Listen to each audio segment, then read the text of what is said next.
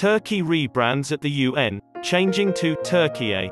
As a result of a request from the Turkish government, the United Nations officially recognized the name change as Türkiye on Wednesday. As of December, the push to rename the country Turkey has been ongoing. On Tuesday, Turkey's Foreign Minister Mevlut Cavusoglu tweeted, "The process began under the leadership of our President Recep Tayyip Erdogan is to be completed."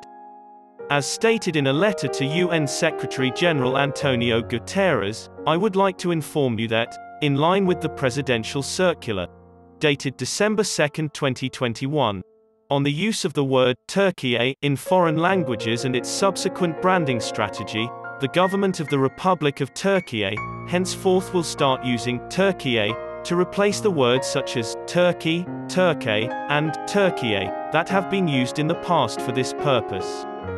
In an interview with CNN on Thursday, UN spokesman Stefan Dujarric said that after receiving the request and verifying the validity of the document on Wednesday, it went into effect.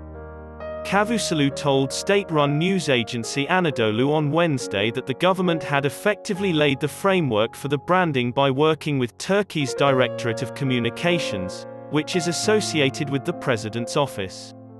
According to him, Türkiye has now been adopted by the United Nations and other international organizations as well as governments throughout the world.